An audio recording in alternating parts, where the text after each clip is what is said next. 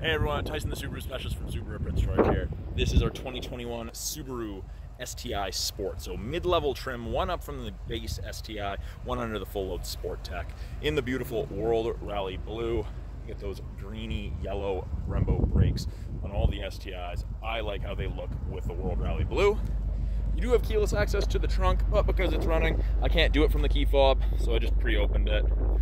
Absolutely massive trunk. Tons of room. I know several hockey goalies that throw all their gear back here and still have a little bit of room. So practical yet fun. The Sport only comes with the wing, the spoiler, however you want to call it.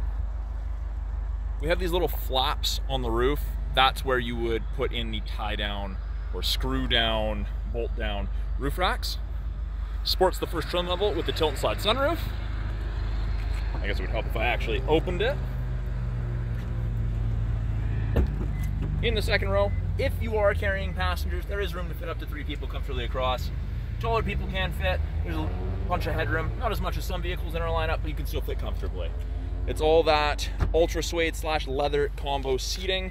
Now, you do get the proximity key, so you never need to take this out of your purse, your pocket, your backpack. You walk up, put your hand in the handle, and it locks. Press and hold on those lines after the door is closed to lock it. Won't do it right now because it's running, of course. Power windows, locks, mirrors, as you would expect. The Sport is the first trim level you get with the power driver seat, including lumbar. It's that ultra suede / leather bolstering combo, the red and black. I really like it. It's sharp. Even the seat belts are red to match. Keeps the theme going. Now on the left-hand side of the steering wheel, we've got our Bluetooth and audio controls. You can make and take calls, control the volume of the calls and the music. These arrows right here give you a little bit of different information depending upon what you want it to show you. I personally like the digital speedo. Right-hand side has our cruise control.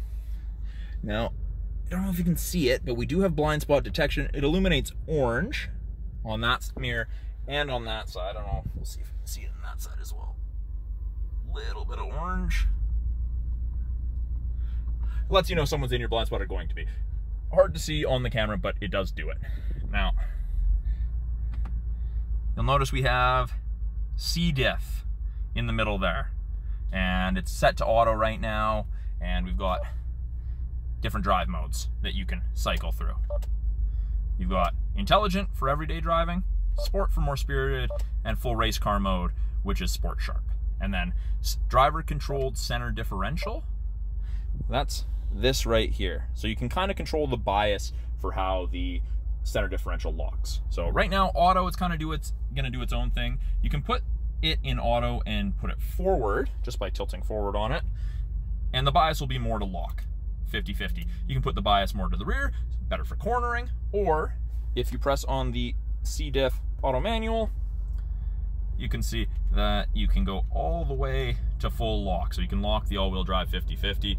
Great for the winter or rallying, moving these around the lot in the winter on these performance summer rated tires. I have to lock it. Just makes it easier to crawl around. With the front and rear limited slip differentials, it is quite nice in the winter for that as well. Now, the drive modes are this dial. You push down and you get intelligent. You twist to the left and you can see the torque curve increases there. Twist to the right, just sport sharp. And you can see the torque curve is the most aggressive. So that's full-on race car mode. And you push down on it to get to the driver-controlled center different, or the drive mode intelligent for everyday driving, which is still very, very peppy. Tilt and slide sunroof, controls are right here. I am gonna close it just because the sun is creating a little bit of glare for me. Now, in this little display here, leather wrap display, I quite like it. Used to be plastic, it's much nicer now. Dual zone climate control. So it ranges from 18 on the low side all the way up to 32. So from freezing to tropical. Easy to swap it back to just driver controlled. We can also toggle through that with this enter button by going up or down, and gives you a bunch of different information. Fuel economy, what angle you're sitting at, track mode, the all-important boost gauge, and you can go and change your settings. I personally like the boost gauge myself. AM, FM, CD, satellite radio. It is touchscreen, or we have the physical buttons here, however you would like it. Apple CarPlay, Android Auto, or standard. As soon as you go into reverse, backup camera pops up, shows you the top of the bumper, so you have something to relate to. Climate controls are controlled from here. Driver side, fan strength, passenger side. When it's dual like that, 2 separate temperatures, easy to switch it back. Mode changes where the airflow is coming from. Being an STI, of course, 6-speed manual, awesome to drive. You can get a short shift kit for it, but it is a fairly short shift in the grand scheme of things anyways. We've already gone over the driver controlled center differential and drive modes. We have heated seats, high and low for both the driver and passenger. And I mean, just take a look throughout the interior. That red soft touch material, the red and black kind of continues throughout, even onto the STI floor mats. The stitching up top there, even the steering wheel, black leather with the red stitching. Really, really sharp. Fun cars to drive.